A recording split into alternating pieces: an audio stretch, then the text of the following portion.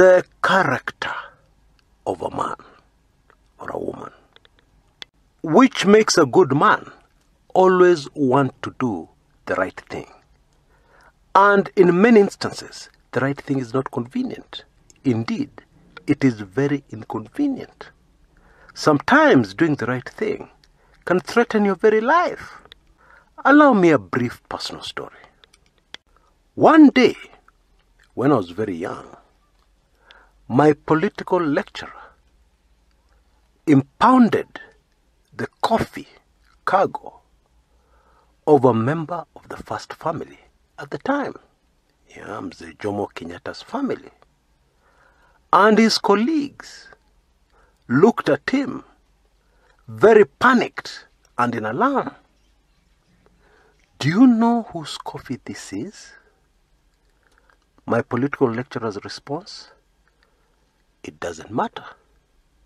I have to do my job. I have a conscience, he told them.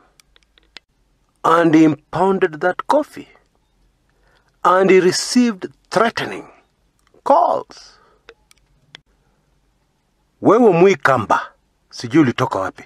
Unafikiri wewe ni nani? Who do you think you are?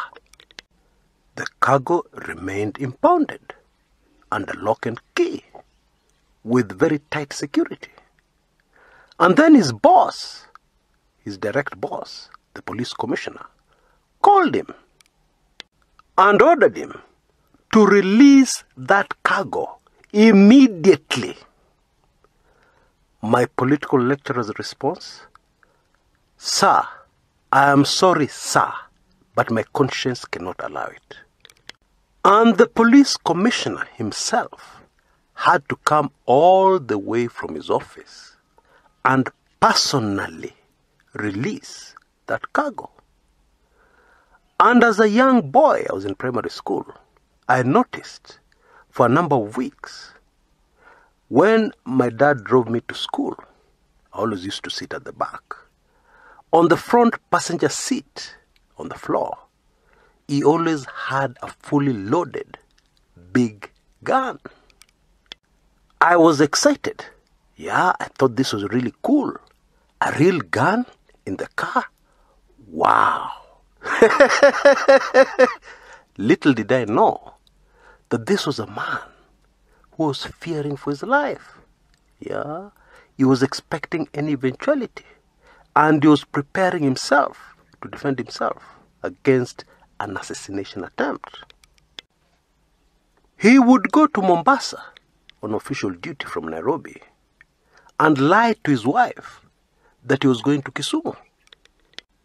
He would arrive at the hotel, officially booked for him by the government, check in, and then sneak out through the back door and go and pay for another hotel under a false name. And he used to use the names of his brothers. Today he uses the name of the firstborn brother. Tomorrow he uses the name of the thirdborn brother because he's the secondborn. And so on and so forth. And he did this so that he did not forget what name he checked in under. Because if somebody called him Peter and he's John and he forgot, there'd be a problem. Any intelligence officers hanging around would know that there's something wrong, and they would be on to him. So many inconveniences just because he did the right thing. And growing up, I was convinced, when all these things dawned on me and I started understanding, I told myself, this man, my father, is not smart at all. He's not clever. Why doesn't he do the convenient thing? Why put himself into all this trouble? And anyway, somebody else came and released the coffee. Why? It doesn't make sense.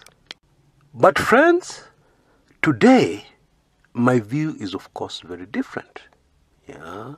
And if I were to be honest with you, I would tell you that I feel that I do not deserve to have been the son of such a man of character.